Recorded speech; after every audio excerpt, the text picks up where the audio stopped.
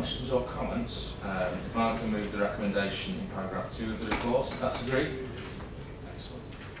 Item number 11 now, I know, is a real priority for all members on the committee as we deal with young person and student transport tasks charter that's been developed. Now we've got Liz and Carol are going to present this book, but more importantly, I think we've got a presentation from Benjamin McGowan from the Liverpool Youth Parliament and Dan Cole, who's the Vice President from Liverpool John Moores University Student Union. So if I can hand over to yourselves to present the report.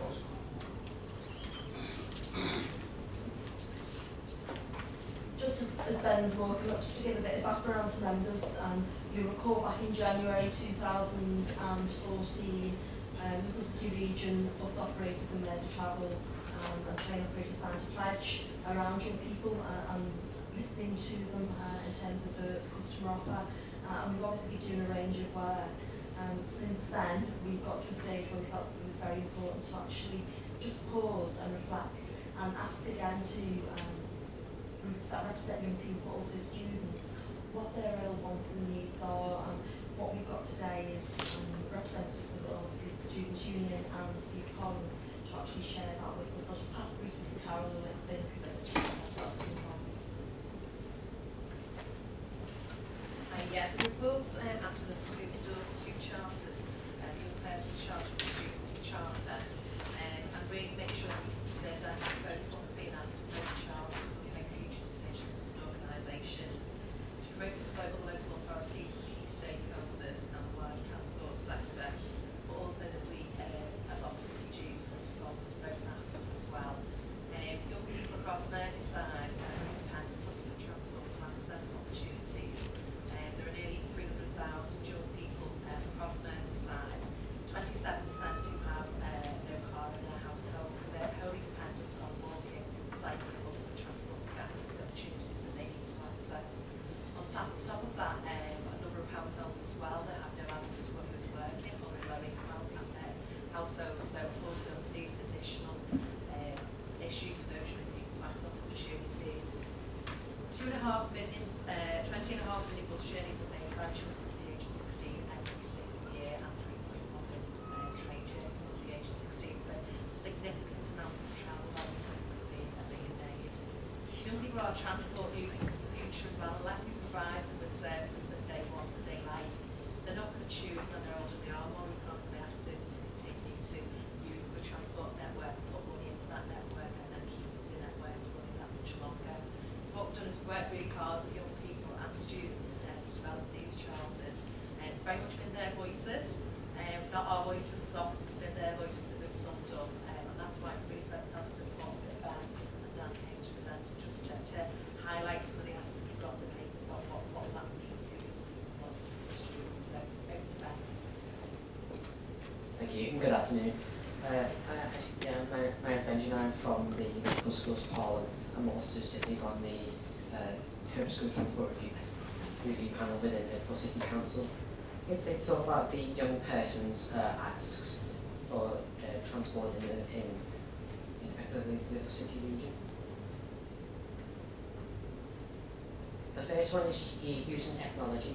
A lot of young people, we all have smartphones.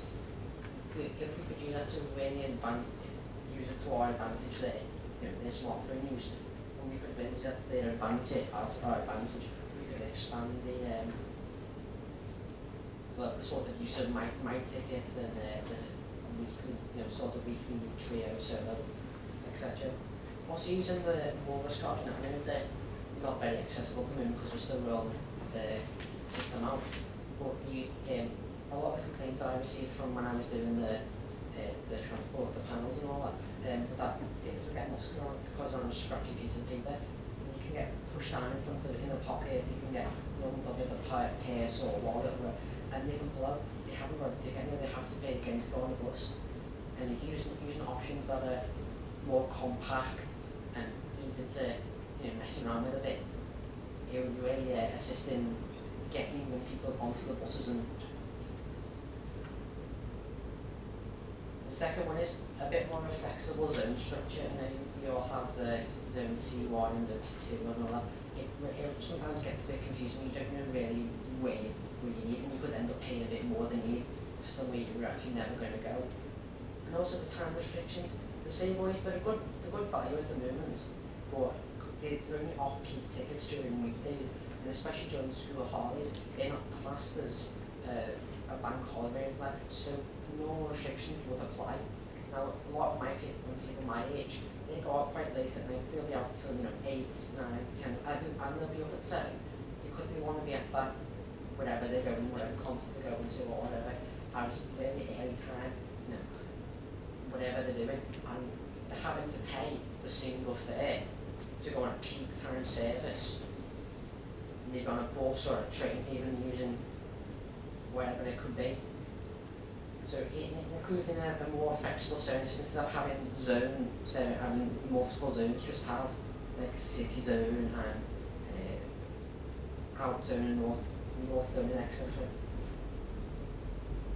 And also fare options. To go one stop on a bus, it's £1.40. To go 10 stops on a bus, it's £1.40. It's a flat rate. You're not really paying for the service that you're being given. You're being given one stop. Where's that £1.40 gone? You're given 10 stops. Yeah, the £1.40. You've got your money worth. You've got the fuel and all that. Well, how much fuel is actually going to cost you for one stop? Also, using the fare options. I know we've recently introduced the My Tickets. I hear they are a fabulous success, and I'm really happy to hear that the bus companies are really accepting it well and having it into their sort of scheme of business.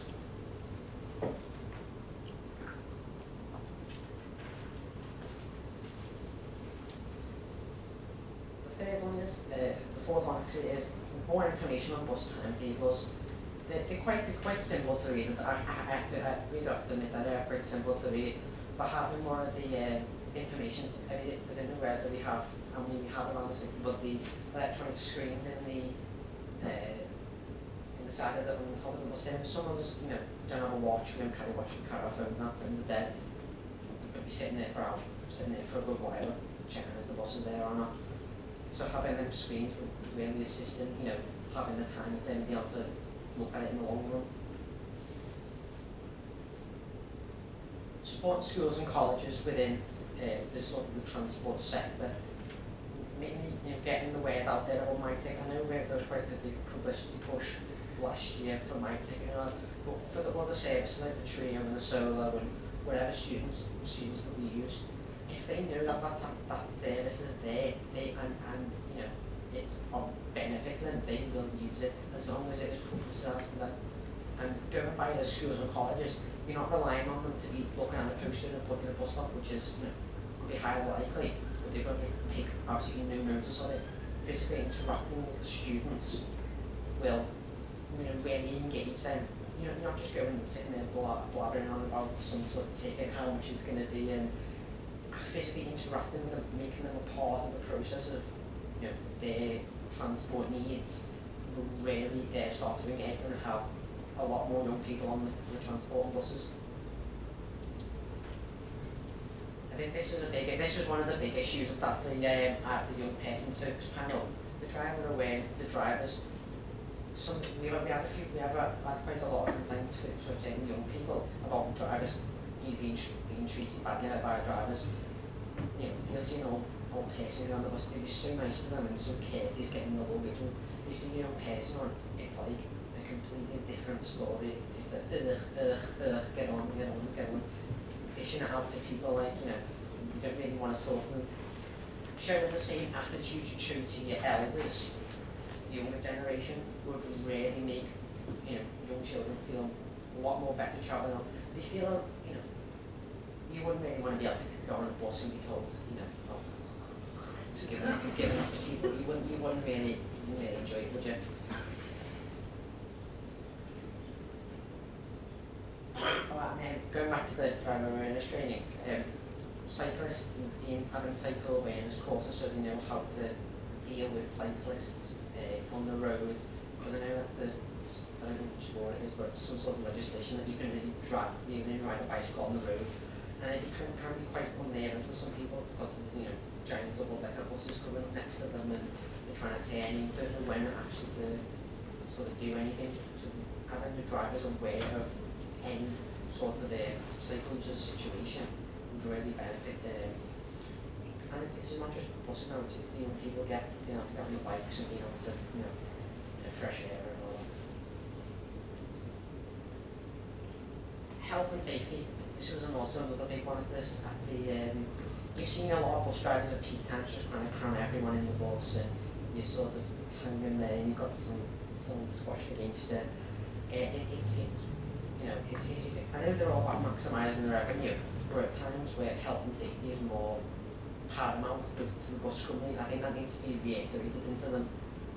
Also, having a bit more of a bigger bus for peak time services will also be more desirable. I know the number 7, which I get from Liverpool back to my home Green, it's usually quite a packed service at 6 o'clock at night, because doing this single decker bus and it's quite a short one as well. As I said before, driver awareness training, customer service and equality, going back to what I said about drivers being nurse treating you the same way as you would expect to treat them, etc., etc. Increasing CCTV to make young people feel a bit more safe on bus stops or bus stations or wherever it may be. They go up, as I said, we do go up quite late at night sometimes, and you could be sat in a dark bus station in the middle of nowhere, and you've got really means of self-defence. If someone's physically going to try and attack you, at least being able to have it on CCTV, be able to catch the perpetrator of that, and even trying to prevent the perpetrator from attacking them in the first place. From using CCTV would be a really big help to young people in providing safe aspects of public transport. And also, this is the best. This is one of my favourite ones. Everyone loves this. Having free Wi-Fi on the buses. We all have our smartphones, and we all run out of data at the time. I've just spent £26 on data for through no fault of my own in Liverpool. Yeah. And having the free Wi-Fi will help people connect with each other, and to have like a certain sort of social.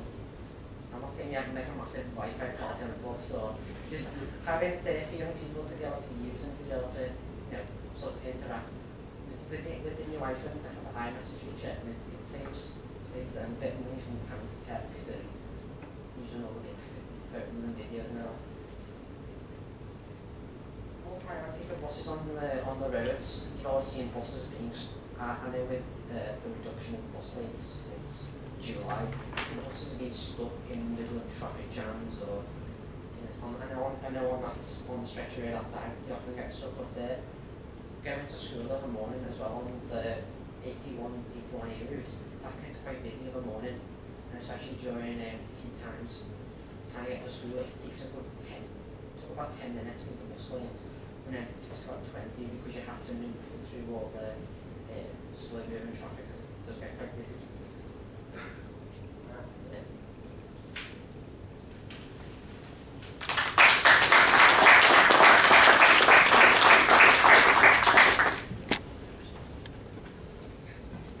That was excellent.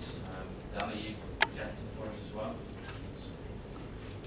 If anyone would like anything clearing up from my presentation, I'll be still here if you'd like to ask me anything. Thank you. Oh, we'll be asking lots of questions shortly, don't worry.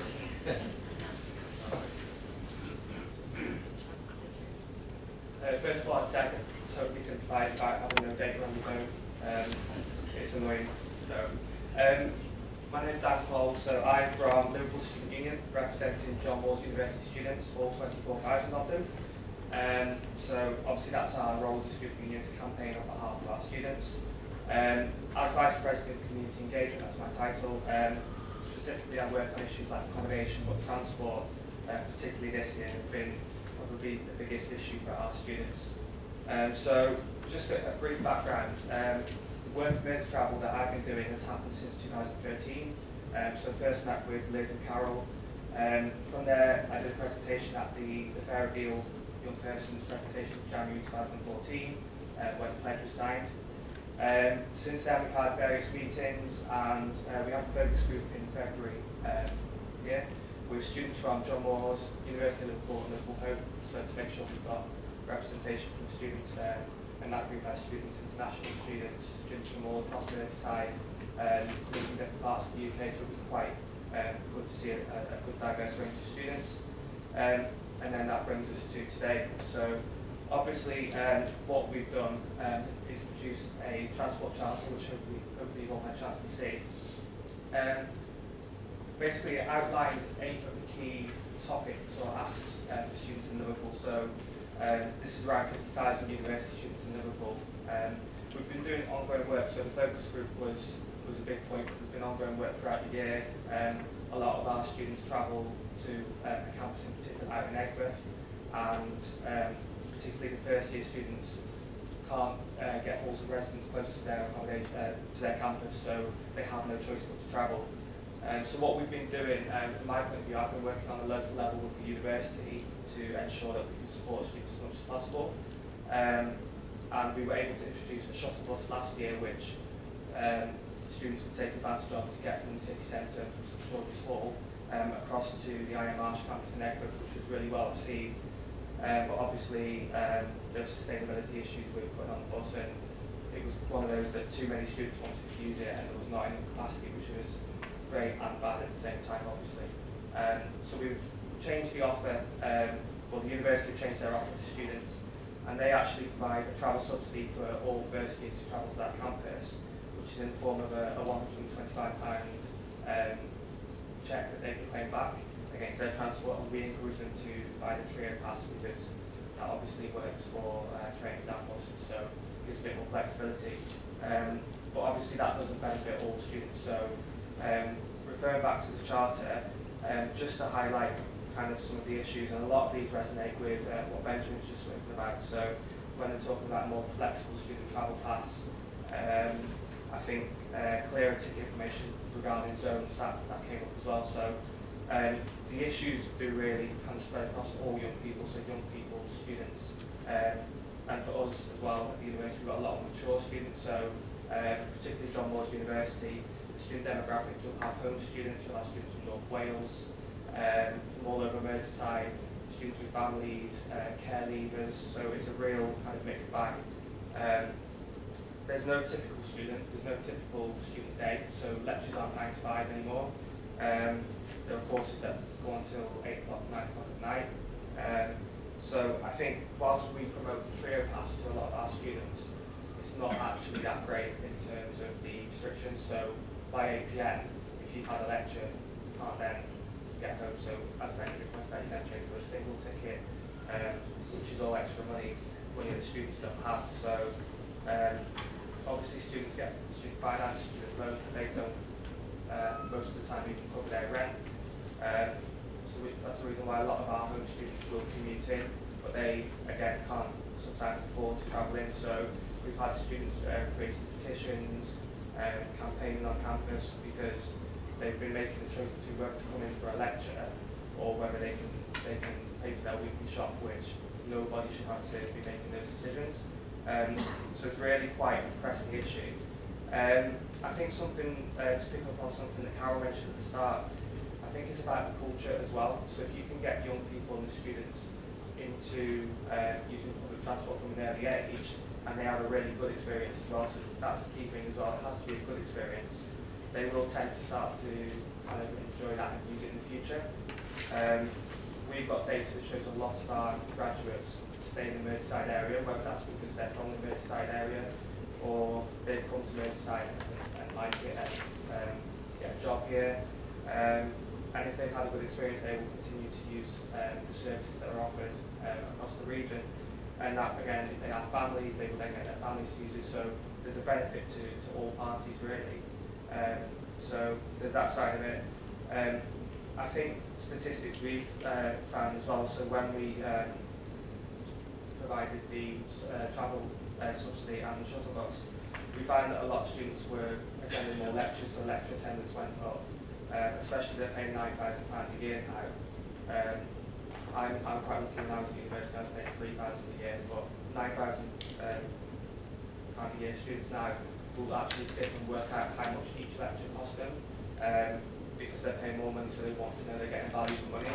And it's not just transport, it's the cost of their accommodation, it's the cost of catering on campus. So I really have quite a tough role to try and support students financially. But I mean, it speaks for itself in the charter, so I think a lot of it is around making sure that the passes are more convenient, better value for money. Payment plans is an interesting one. It's not something I actually thought about until students have mentioned it. So it's all well that they can get a better value for money pass, but when their loan comes in an instalment at the start of the year, and they then have to pay their accommodation out of that, most of them will have a few £100 left, and that has to be, they have to budget to live for a couple of months with that, so they can't afford to then pay £260 for a train pass at the start of the year or whatever it may be. So there are a lot of different factors in an ideal world all eight would happen, but I think it's just seeing what is possible and how supporting the students, because students are essentially the future. I think that's probably all I think, so thank you very much for this opportunity.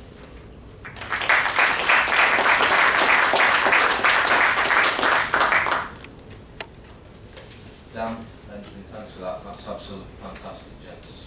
Really appreciate that. I know members will have loads of questions and comments that they want to make, and I've got Ron first. Thanks. Thanks. A very comprehensive report back.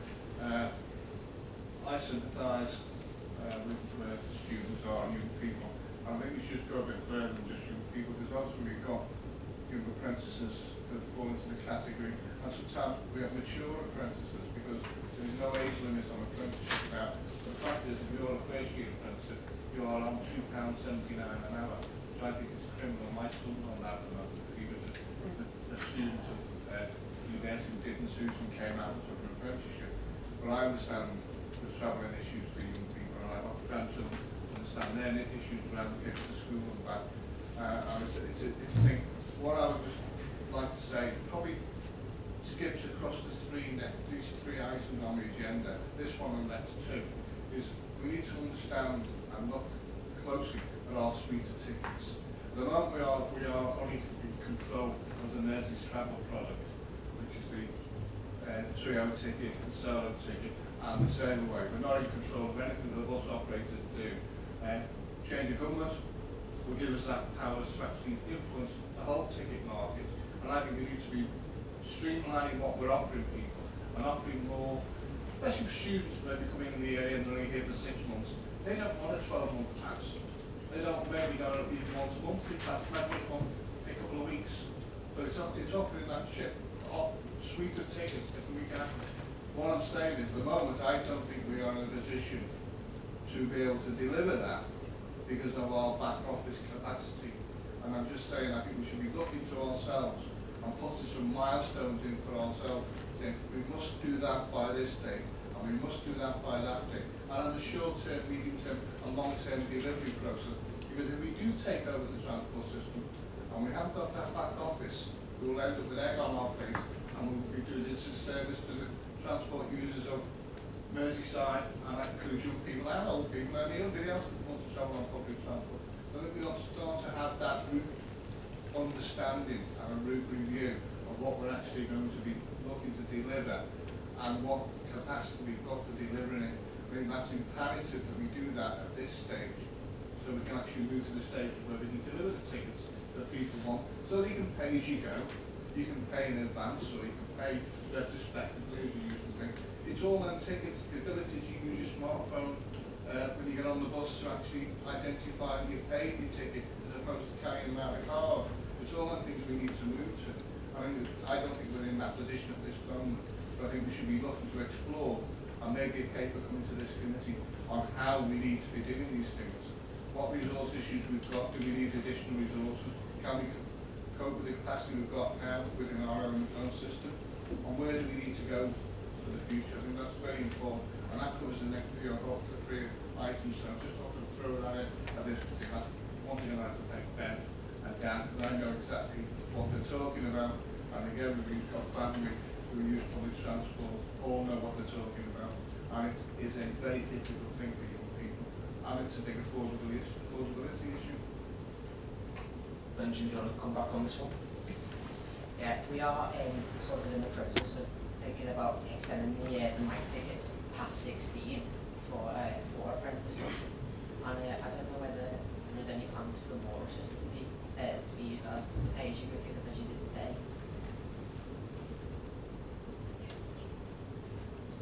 Just that's John, and it's something we need as an organisation to consider exactly what capacity we've got to deliver these things.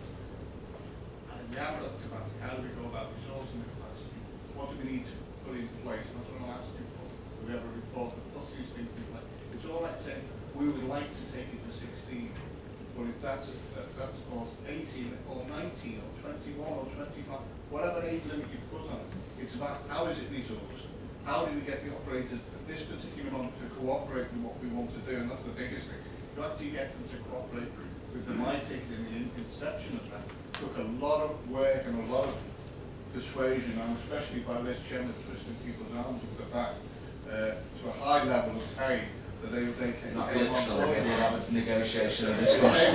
Quite corrected. They came on board with it because they didn't want any more pain off Les. So I think it's not as simple as you seem to think. Just like we can make a decision today that it's not us that's delivering these products. It's the Reavers, the Stagecoach, the Avons, Hypertravel, and anybody else that's delivering public transport that deliver these things on our behalf. We can only coerce people into doing it, but we need to make sure we've got the capacity in the back office to actually deliver that on a platform that is our preferred option is the Walrus ticket at the moment. And it's through doing that, and the same ways move to the Walrus ticket. It's getting all them things together. I understand what you're saying and I fully support, but we need to look at ourselves as an organisation and make sure we've got the capability and the capacity to deliver what people want out there. Liz, can you just come back? Thanks, Chair. Thanks, Councillor Abbey. I think there's two strands of work that are ongoing that really link to this discussion. Obviously, in relation to our corporate priorities, we've got a vertical strategy, and that is very much focused on what's the customer proposition in relation to the customer experience, and ticketing is obviously a key part of that. And as members will be aware, that's obviously the second ongoing piece of work linked to priorities specifically around the customer, and that's focusing on a ticketing strategy for the Liverpool City region. And there is an awful lot of work that's going on in the background at the moment, looking at what that looks like, what is the zonal structure, what are the options, there's a lot of complex modelling that needs to be undertaken, and that has to be undertaken in partnership with the operators. I think fundamentally to both pieces of work though, and it came across very strongly in both presentations, it's actually not looking at it from what Merseytravel does or what the operator does, it's about looking at it from not just the customer need to be able to travel, and how can we make it simpler, easy for them customers to understand what is the best value ticket offer for them. Obviously, smart ticketing is a subject very close to my heart, but Walrus is just the platform to put the ticket on. It's what is the ticket and what is the approach, and it's about ensuring that what we bring forward, working with operators, really supports that flexible approach and makes it easy for people to get the ticket that they want for the journeys that they're doing to live their lives. And that's certainly the approach that we'll take forward, and we will be bringing back reports in relation to ticketing within the near future. Tony, then Mary, and then Steve. Great presentation, Dan. It's not right, a lot of you points on there. I've got 17 years to motivate there. When he buys a ticket, the bus driver will inevitably say to him, you're not a child. Why are you buying a child ticket? What Harry was saying there, it's quite right. The ticket should be extended to include people on apprenticeships and students across the board. If you're a student, we know you're not well off.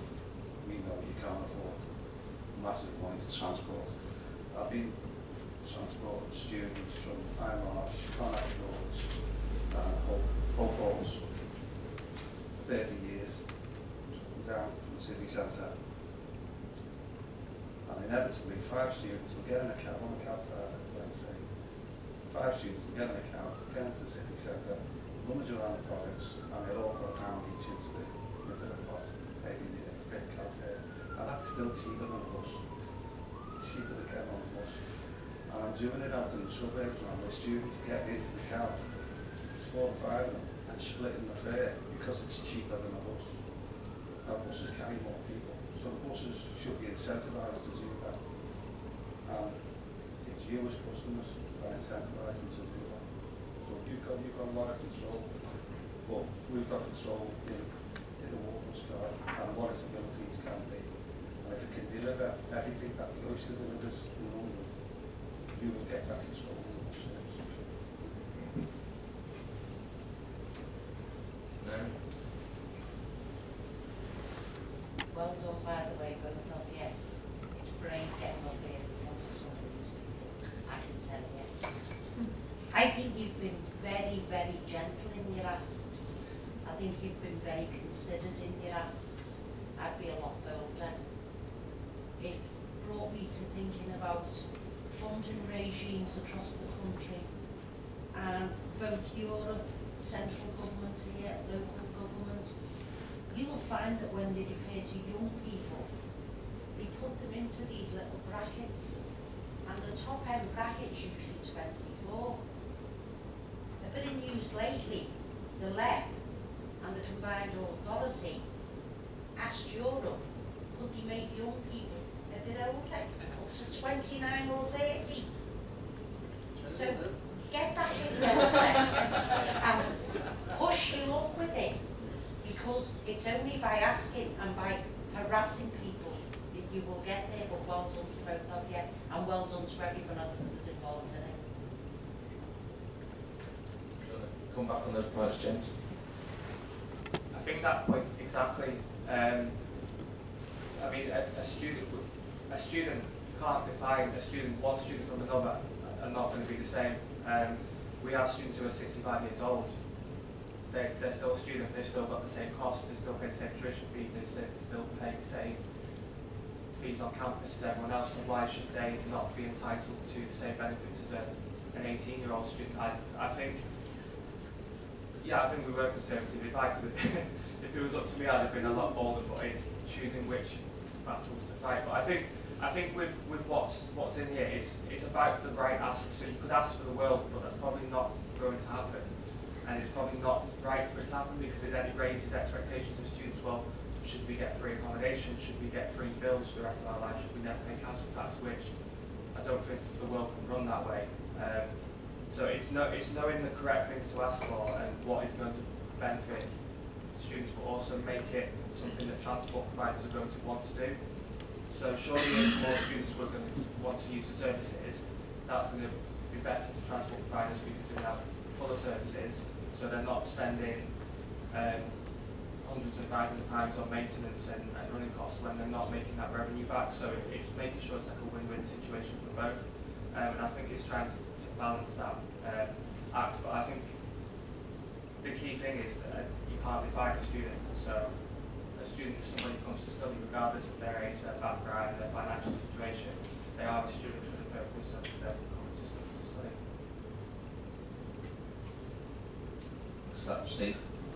Yeah, I think the report is important in as much as that every now and then, old people like us who think they know how to run things need a reality check, and we need to touch base with real young people in their real circumstances. So this is a very reassuring report, because I don't think there's anything on the report that we haven't at some point during my time on this organisation discussed and looked at, and you know, we should give ourselves credit for being in touch and knowing our customer base. But if you think of, I think you mentioned Dan, a student population of 24,000. You know, that's a huge asset for any area, any city, an economic driver in its own right as a group. So, and I think back, you think of legislation. I don't think it's by chance that lots of our legislation is beneficial, more beneficial to older people and pensioners, because they vote in more numbers. And I think younger people don't vote in sufficient numbers to be worried about by a lot of politicians. And I think if there's a message to come out, then it should do. And if I have seen by one of witnesses today an advert alone at the age 16 for people to vote, I think these, well, not you, but Benjamin, you know, they haven't asked for the world, they haven't been unreasonable, they've studied the matter, they've researched the matter, and it's just very reassuring to be that we are singing from the same hymn sheet, and I hope we use this methodology again to touch base and have that reality check. Thank you. Yeah, thanks for that, Stephen. I endorse all of that entirely. I think the whole exercise, which has been going on for quite a couple of years now, isn't it, James? Has been really sort of useful for you, I hope, but actually been really useful for us. And for me, it shows exactly the way the transport network should be working. It should be working on the basis of asking what customers want and then delivering that accordingly. I wanted to say as well, fellas, that we get a lot of people coming and giving us presentations here. Genuinely, that was one of the best. I don't mind telling you, much better than a reader and giving a presentation. No doubt about that. And all the points you make are right. You know, and that's the key point that sort of Steve and Mary were making. The asks that you're asking for, they're not demands. They're not kind of pie in the sky. They're actually genuine things that I think should be happening. And firmly, I fully endorse all the things that you ask for. And as a committee, I think we all will endorse that accordingly. And one way or another, we want to see that happen. Because at the end of the day, it was the point that Dan made, which is absolutely right, that it's not just about giving you a better deal for the sakes of it being the right thing to do. Actually, you're the future of the transport network. If we make sure that younger people are regular users of the transport network and get a good deal from that, you'll stick with that for the rest of your lives. And that's what we want to see for the transport network, because it's good for the network, but it's also good for sustainability and the environment. But also, we hope that it's good for you as well. So, firmly from our perspective, we fully endorse what you're saying. I think it's a real shame, actually, that none of the bus companies, particularly, were able to hear you say this today and see your presentation, because believe you me, we continually bang on at them about all of these issues that you make, about it being too expensive, about the flat fare policy not working, about the tickets not being flexible enough, about drivers not always giving the best standards of customer service that should be given to anybody. It's much more powerful when people like yourselves, representing the full pantheon of young people that you do, are saying that. And firmly from that perspective, not only do we endorse what you say, we're going to throw the gauntlet down to those operators and say, this is what young people want, this is what we expect operators to deliver, and they need to take that away and actually bring that back with some options about how they're going to do that. Because as Ron alluded to, and as Steve alluded to, there's an election coming and there could be changes with government and the powers that we have. If we get some changes in powers that mean we can do that, one way or another, we will. So, do you want to come back on that, Benjamin? Yeah, as Steve said about the touching base with the customer base and with getting in there, I think you've already done that with the focus groups and the mind ticket. You've touched base with a lot of us. I've been to a lot of the focus groups and we've spoken with the team like Liz and Carol. We've spoken to a lot of people and we've got a lot of information from it. So I think you just need to carry on continuing with the we need to, as a group, we all need to continue getting that information, getting that research and getting into the customers so they know what they want. The mind ticket it's been received really well. So only because of a lot of our engagement within the city. So having the focus groups, having the whatever events that we have for it, the echo it's because we've got out there, we've touched the base with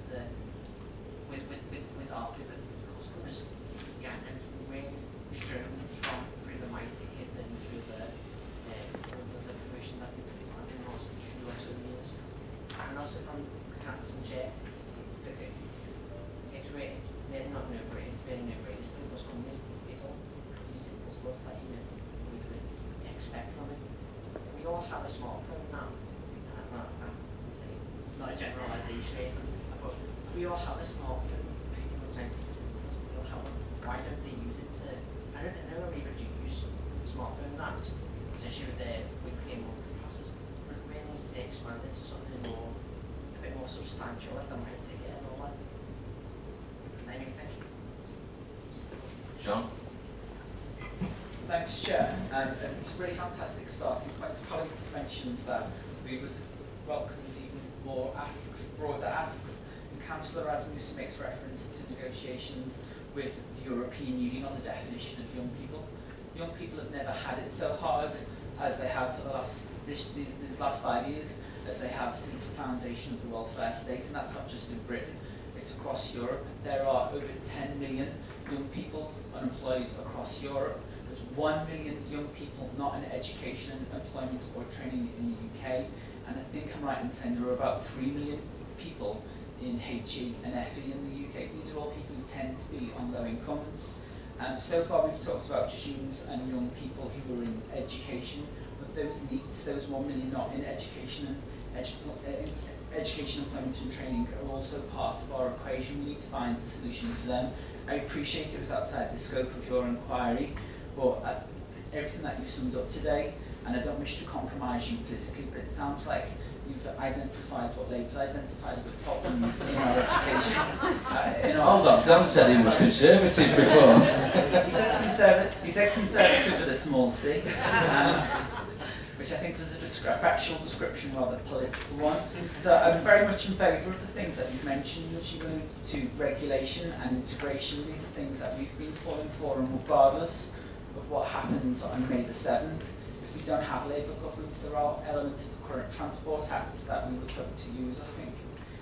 Coming back to the smaller stuff though, you mentioned about safety at bus shelters and transport, travelling on the transport network, which I agree with. And I just wonder, lots of the bus shelters we have lights installed, but they're not plugged in. And I think we need to look at liaison with our district boroughs and see what we can do with our highway authorities to make sure that where there is a proximate electricity supply, that bus shelters are lit up. Because, you know, it might be sunny tonight, but in 6 months' time it'll be pitch black at this hour. And people don't stop travelling when the sun goes down. So there are things that we can do. And young people, it doesn't matter how safe we feel as older people, but young people are often the subject of aggression and violence. We need to make sure that they feel safe for the reasons that we've already mentioned. This organisation, even without the statutory powers that we seek as a Labour movement, is a powerful organisation. We might not run or commission bus services, but we sure as hell have influence. And I think we need to be guided by our policies and not our processes. And I don't think we need to worry about our back offices. We need to think about our passengers. I think what you said about being a bit more harsh with the asks, I think it's really a case of building the block, it's basically a building blocks process. These are what we are really expecting at the moment. It's not really a time to be saying, we want this, we want that. To be saying, right, this is what we need for an effective bus service for young people. Once we've got that, fabulous, we can then start expanding the access of young people. It's not really, right, this is all going to happen in 10 years. It's what we want to happen in 10 years. And then go on to what, you know, a few people want in 10 years, what the real necessity is to bus services. So, and like I said, like, I think it's more of a building blocks process at the moment. And as you said, with the education, quite right about the government having a bit more of a flexible system being steep in bus shelters. I was thinking like the work of the community and safe communities, these community support officers. I think using them, utilising them would be also a very good highly high effective high-profile tool and the crime detection.